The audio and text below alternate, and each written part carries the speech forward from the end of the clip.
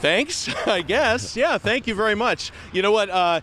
So far, so good here in Worcester. The snow is extremely light right now. We have picked up about 2 or 3 inches, and the roads like Belmont Street here are slush covered in many cases. Side roads are going to be an issue as well.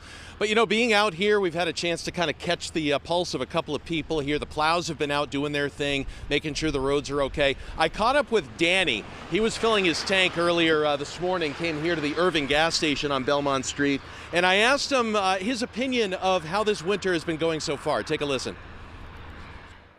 Not as bad as I thought it was going to be, you know. I just got this car the other day, and I got rid of my four-wheel drive, so I was worried about it, but it's fine, not bad. Did you get rid of the four-wheel drive because we haven't had any snow? Pretty much, yeah. I always wanted one of these, and yeah, I thought we were done with the snow, and now here we go.